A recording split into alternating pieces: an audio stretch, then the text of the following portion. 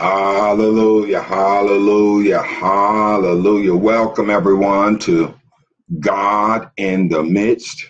Get 'em Radio. This is your Sunday school lesson edition, and I am your host, Pastor Mark McCoy of New Harvest Church in Harvest, Alabama. This is the day that the Lord has made. We will rejoice and be glad in it. It is a day we've never seen before and a day we'll never see again. As always, we believe it is a day to praise the Lord. Hallelujah. Glory to your name, O Lord. We lift you up and we give you praise. You're so worthy of the praise, dear Heavenly Father. We lift you up and magnify your name. You're so worthy of the praise, dear Heavenly Father. We lift you up this day and give you all of the praise, Lord, because you're worthy. You're worthy to be praised, dear Heavenly Father. You woke us up this morning, you clothed us in our right minds, and you gave us a reasonable portion of health and strength. And we have to magnify you and glorify your holy name. Dear Lord, we come right now just lifting you up, dear Lord, because you're an awesome God and a mighty God. Our Father, which art in heaven, hallowed be thy name. Thy kingdom come, thy will be done on earth as it is in heaven. Give us this day our daily bread, and lead us not into temptation, but deliver us from evil. Dear Heavenly Father, we just come to you right now and says, forgive us our debts as we forgive our debtors. Lord, just have your way with us, because thine is the kingdom, thine is the power, and thine is the glory forever and ever. Now, Lord, bless now this broadcast. Touch the internet, touch the Heavenly Father, the telephone lines. We plead the blood over this technology right now in the name of Jesus. And then, Lord, we plead your blood over everyone that is listening now and that are listening in the future. Lord, we know that there's power, wonder-working power in the precious blood of the Lamb. Now, Lord, we just ask you to let a word go forth this day that will encourage us, that will strengthen us, and that will lead us and guide us and grow us in your kingdom. It's in your name, Lord Jesus, the mighty name that's above every name, the name that every knee is going to bow and every tongue is going to confess that he is Lord, because he's Lord of lords and King of kings. We lift you up, God, in Jesus' name, amen and amen. Welcome again, everyone, to God in the Midst. Get 'em Radio, GITM Radio, God in the Midst. This is our Sunday school lesson for June 10th, 2018. Boy, I be wanting to go back a century. Hallelujah. Hallelujah. So now our scripture reading for today comes from Matthew the 13th chapter, and we're going to be looking at verses 24 through 33. It is a familiar passage of scripture, so I feel free and comfortable today reading it straight from the Message Bible. Follow me, if you will. Matthew chapter 13, starting with verse 24. He told another story. That means Jesus told another story. God's kingdom is like a farmer who plants good seed in his field. That night, while his hired men were asleep, his enemy sowed tares all through the wheat and slipped away before dawn. When the first green sprouts appeared, or shoots appeared, and the grain began to form, the tares showed up too. The farmhands came to the farm and said, the farmhands came to the farmer and said, Master, that was good seed you planted, clean seed you planted, wasn't it? Where did these tares come from? He said, some enemy did this. The farmhand asked, should we weed out the tares? The farmer said, no, if you weed the tares, you'll pull up the wheat too. Let them grow together until harvest time. Then I'll instruct the harvester to pull up the tares and tie them in bundles for the fire. Then gather the wheat and put it in the barn. Another story. God's kingdom is like a pine nut that a farmer plants. It is quite small as seeds go, but in the course of a year, it grows into a huge pine tree, and eagle birds nest in it. Now, King James Version says he planted a mustard seed, a small mustard seed, and then the mustard seed grew into a big tree. All right. Verse 33, another story. God's kingdom is like yeast that a woman works into the dough of dozens of loaves of barley bread and waits while the dough rises. Oh, hallelujah, hallelujah. Today we're going to talk about the kingdom grows. The kingdom grows. Yes, the kingdom grows. God's kingdom, his kingdom is constantly growing. God's kingdom is constantly growing. And so as we look at this lesson today, let's start off with our introduction. I don't know about you, but there are different kinds of riddles that exist in this world. Most of us enjoy a challenge of a good riddle. The best riddle challenge our minds to solve a problem of language and logic. They can prove hard to solve, but also hard to forget. We may puzzle over them for days trying to solve them. And when we discover or learn the answer, the best riddles surprise us. We realize that they have exposed our assumptions and our normal ways of thinking. These riddles challenge us to consider how often we may miss the truth because we assume something is not true. Jesus is known, if you will, for having taught in parables, a form of speech, much like a riddle. Although his parables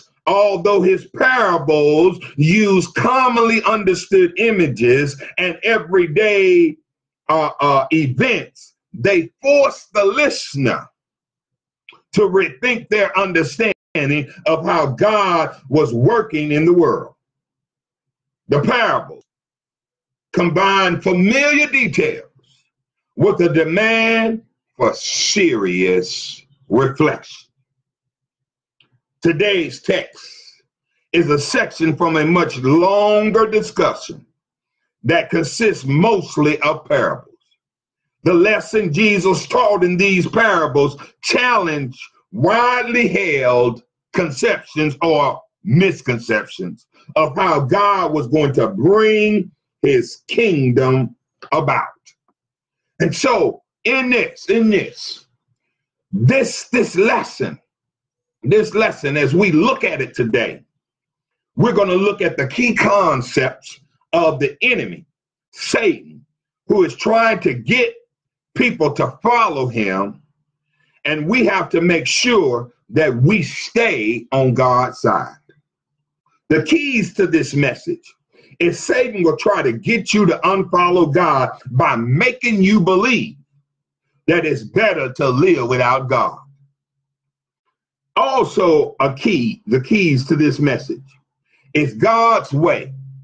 The Bible is always the best way, no matter what.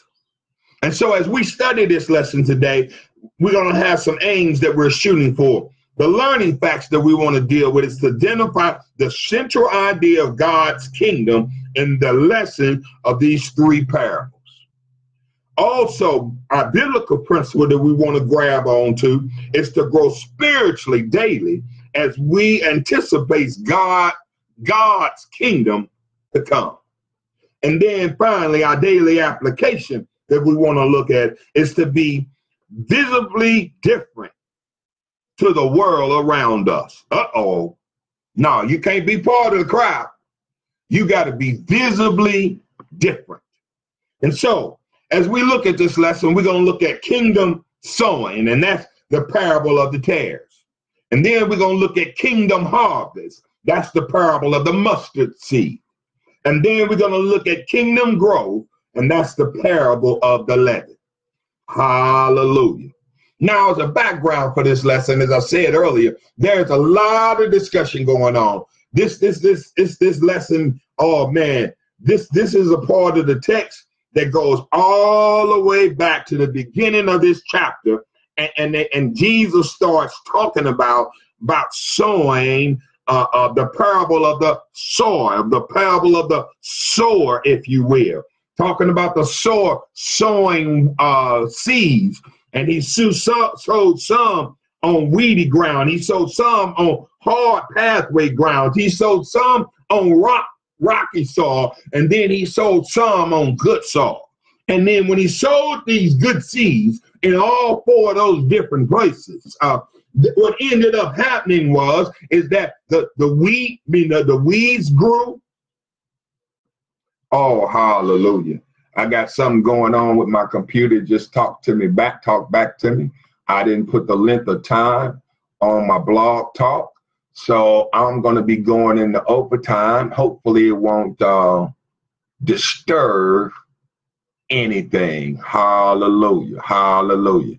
Let me take just a minor break here and break in. Pastor Mom, are you there? Okay, you hearing everything I'm saying? All right. Thank you. Hey, Joy. I'm talking to my mom and Joy on the conference call, just making sure that it's coming through. Joy, if it stopped for any reason, please send me a message on Facebook, and I'll see it on the live broadcast. Amen. Hallelujah. Hallelujah. Y'all going back on mute. Hallelujah. I'm sorry I had to do that, everybody, but I have to take care of this technology. Hallelujah. And so here it is now. We're going to look at this kingdom sowing. And we're going to look at verses 24 to 34. 24 to 34 in chapter 13. Listen to it again now, this time from the New International Version. Jesus told them another parable. The kingdom of heaven is like a man who sowed good seeds in his field. But while everyone was sleeping, his enemy came and sowed seeds among the wheat and went away. And when the wheat sprouted up and formed heads, then the weeds also appeared. Oh, hallelujah. Hallelujah. And then the owner's servants came to him and said, Sir, didn't you sow good seeds in the field? When then did the weeds come from? Where then did the weeds come from? And the enemy, and he said, and the enemy did this. The servant asked him, do you want us to go and pull them up? No, he answered, because while you are pulling up the weeds, you may uproot the wheat with them. Let both grow together until the harvest. And at the time, I will tell the harvester, first collect the weeds and tie them into a bundle, and then gather the wheat and bring it into my barn. Oh, hallelujah, hallelujah. And so here it is. This is kingdom sowing. Jesus gives the interpretation of this parable later on in the verse. He says, the Son of Man is the farmer who comes to sow God's seed in the field. The people of the kingdom of God, which produces a good harvest on its own. The kingdom of God does not start out ready-made. It grows, if you will, like a seed through the growth of the people of God. And as we grow in God, the kingdom of God grows in us. But the enemy, you know, he around somewhere, because he goes around seeking who he may devour. The enemy, he tries to steal, he tries to kill. He's around, y'all. You got to recognize that he's around. You got to know his schemes and his methods of operation.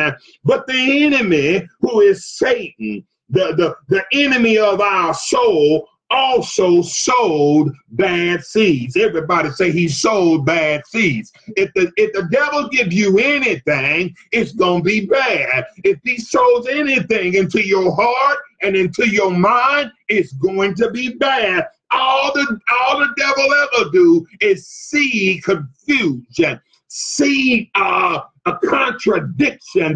He seeds conflict. That's what the enemy does. He sees all kind of crazy stuff. Both those who live for the kingdom of God and those who live for the kingdom of darkness exist together in this world. They grow together in the world. Both justice and injustice exist side by side. Both good and evil can be found in the same field. It is so obvious to most people that both good and evil exist in our society. Here, Jesus reaffirms that reality. The reality that the enemy is real and tries to plant evil in the midst of God's good garden. It is important to remember that while we see more evil in the world, there's also more good. And God is allowing both to grow together.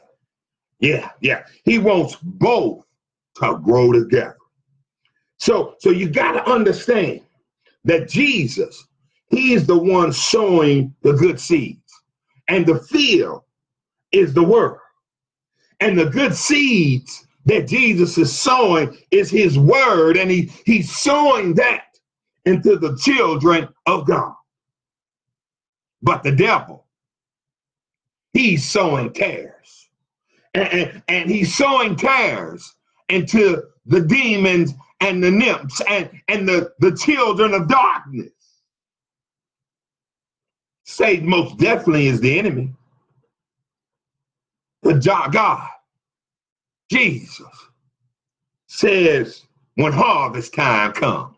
Oh, it's harvest time, y'all. When harvest time comes. Oh, you know I like saying it's harvest time. It's harvest time. When harvest time comes, that's the time when Jesus is coming back to get us all who are his. And it says that the harvester, that's the reaper, he's coming. And that's the angels of the Lord. And they're coming. And when they come, he says, look at here. I want you to gather up the tares first and bundle them for the fire. And then I want you to gather up the wheat. That's the children of God. The tares are the children of darkness, and the wheat are the children of light, the children of God. And the reaper is going to gather them all up. Oh man, when Jesus told this story, he said, look, you got to understand. He told the hirelings, let them grow up together. Let's bring this into our day. Don't be cherry picking the members of your church. Don't be only going after folks you think will do good in your church. You got to let the good and the bad come into your church. You got to minister to the darkness and to the light. Don't just be somebody to go around always ministering to people that are children of the light. You got to minister to the people who are in darkness, that they might turn around and see the light. And here's the trick. They're going to be reading you, and they're going to be reading me. That may be the only light they ever see. We have to sow our lives as good seeds into their dark world and watch Jesus turn them around. And so in the church, in the body of believers, when we assemble ourselves together, children of the light, children of the kingdom of God, children of God, when we assemble ourselves together, there are always going to be some wheat, some tares in the mix. There are always going to be some devils there. There are going to be some sheep, some wolves in sheep clothing. They're going to be there. They can't help themselves. Every time they hear a good song praising God, they say it's time for us to go to work so that we can stop all that praise. Every time they hear somebody preach a good word, they say, oh no, we got to stop that. He preaching too good. She preaching too good. That's where they show up. They're showing up to fight. They're showing up to try to defeat us. They're showing up to sow weeds. Oh, have mercy. But Jesus says, let them grow up together. So love everybody. Pray for everybody. Even your enemies. Even your wolves dressed in sheep clothing. Because it's not our responsibility as wheat to judge the tares. We can't judge the wheat nor the tares because we don't have a place to put them in. That's God's business. He's handling that. And we have to be honest with ourselves.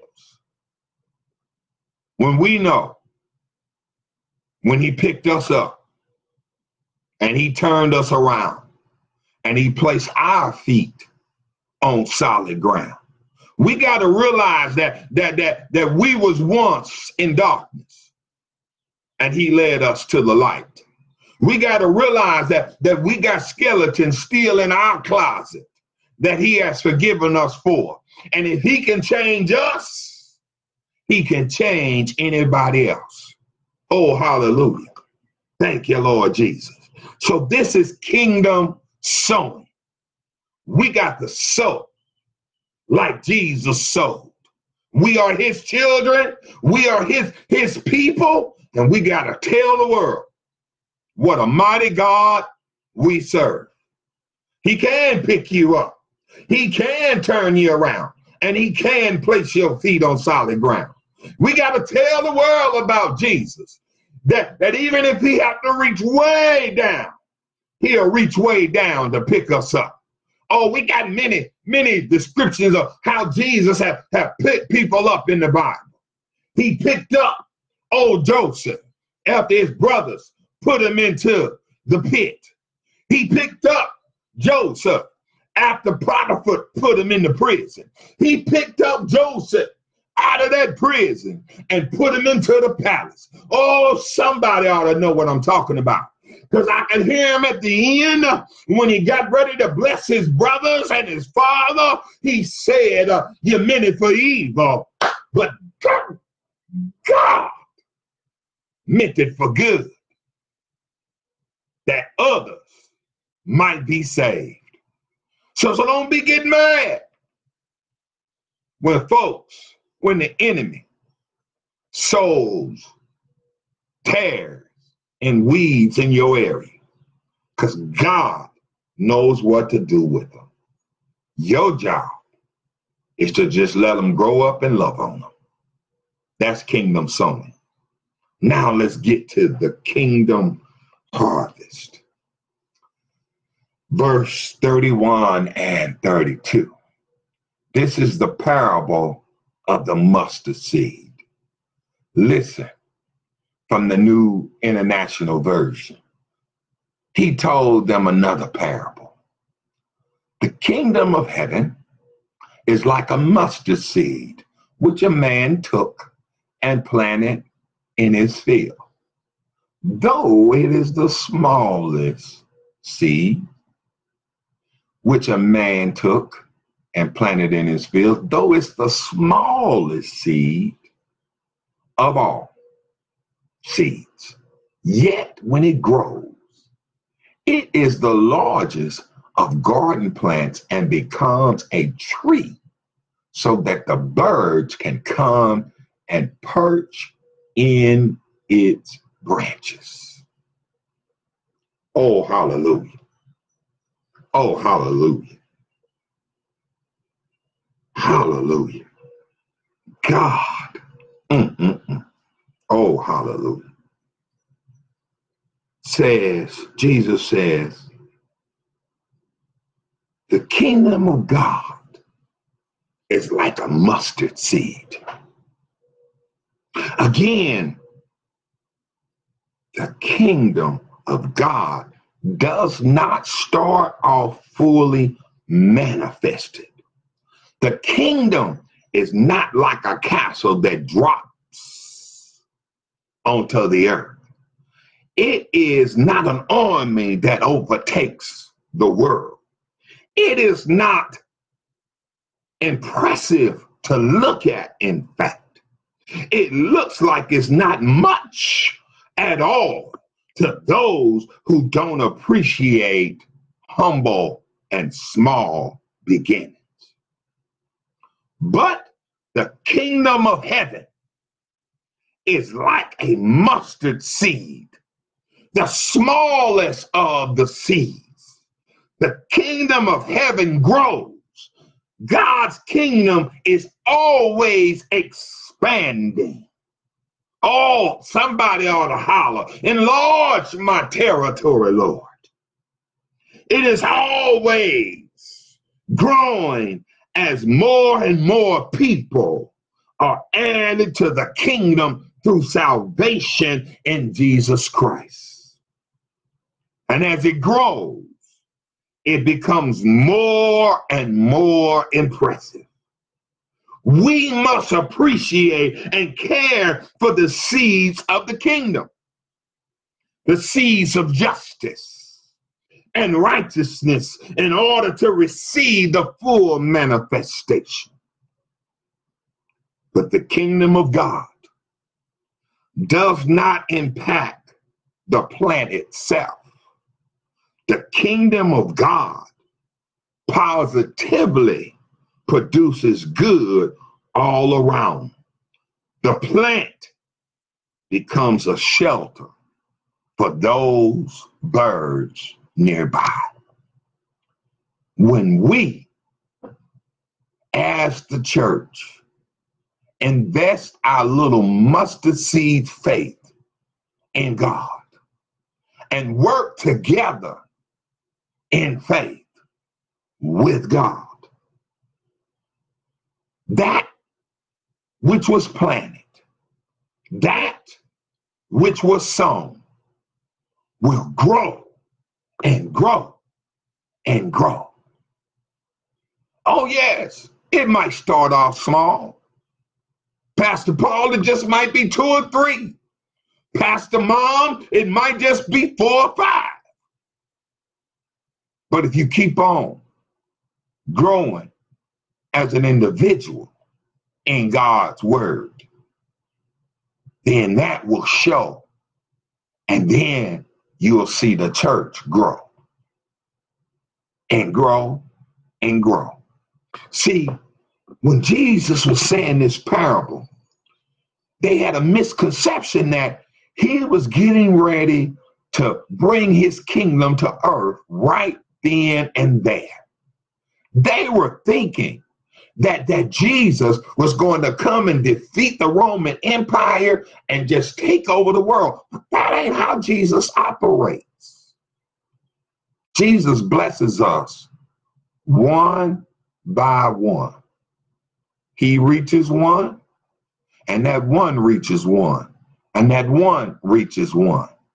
And that's how the kingdom grows. That's how the kingdom of God grows, one at a time. Oh, hallelujah. And he does this growth. He does this growth so that he can receive a harvest. He wants to receive a gigantic harvest. You got to hear this parable. Listen to it again. He says, though it's the smallest seed of all, when it grows, it's the largest. He's getting the harvest out of this. He's seeing this magnificent growth. And then finally, after telling the parable of the mustard seed, he tells another parable in verse 33. The kingdom of heaven is like yeast that a woman took and mixed into 60 pounds of flour until it worked all through the dough. Oh, yes. This is that leaven, the parable of the leaven. And what Jesus is saying is that we are like the leaven.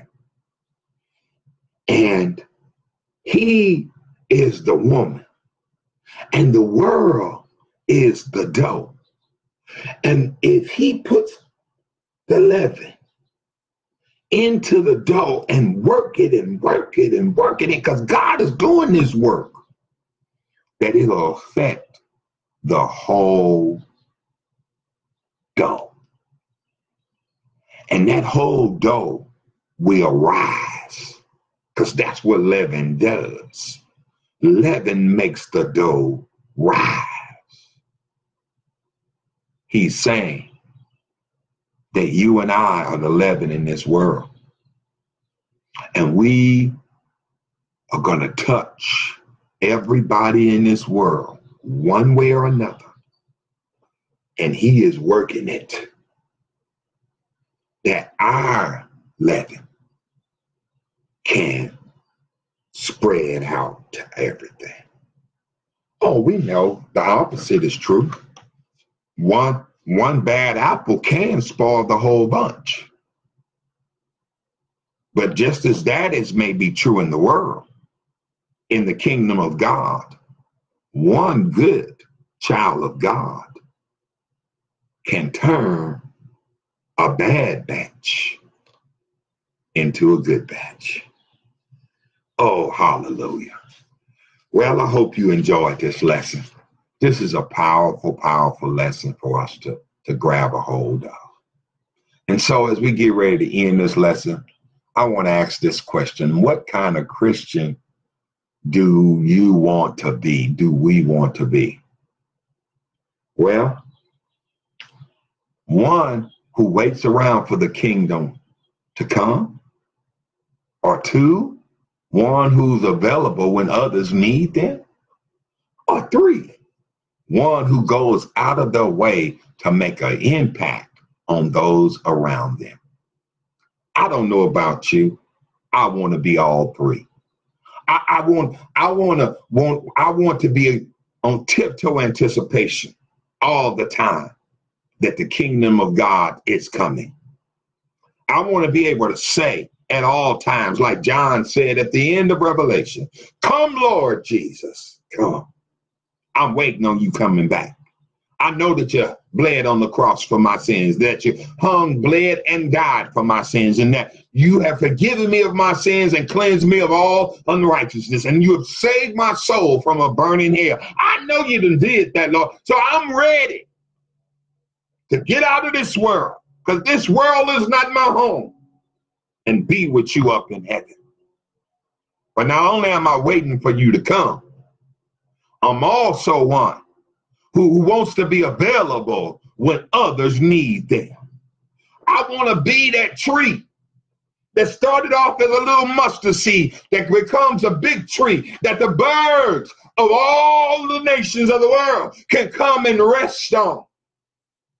And those that are down on the ground can receive shade and peace. Oh, yes. I want to be available. Are you available? And finally, I want to be the one who goes out of their way to make an impact on all of those around. I want to be that leaven bread, that leaven in that bread that influences my society, because he that is in us is greater than he that is in this world. So no weapon formed against us will prosper. Every tongue that rises up against us will be put to shame. Oh, we got to be able to say, I'm the head and not the tail. I'm blessed going in and I'm blessed going out. You can do what you want to do to me, but God is with me. You might mean it for evil, but God means it for good, that it might help others. What kind of Christian are you? Are you really wheat? And you waiting for harvest? Are you a mustard seed that is growing that will help others? Are you somebody making an impact on the kingdom of God? Oh, hallelujah. Thy kingdom come. Thy will be done. The promise of God's kingdom is that God will certainly bring relief and vindication. Our holy God and just God cannot abide with evil and injustice forever. His kingdom promises to defeat the devil and his works, create a new heaven and a new earth, wherein dwells nothing but righteousness. In the meantime, let us work diligently to share and shine our light onto the people we come in contact every day by the power of the Holy Spirit. Let us pray. Heavenly Father, we thank you for ruling over every part of this world. Empower us daily to live as lights to others until your kingdom comes. In Jesus' name we pray. Amen. Thought to remember, what am I doing to impact my surroundings? Oh, hallelujah. Before we close Facebook and go into overtime on the conference call, those who are listening with us, we want to offer you to come on to the overtime period. That number is 619-639-4733. And you come on to the conference call and we could have prayer. We can discuss the lesson. You can ask questions.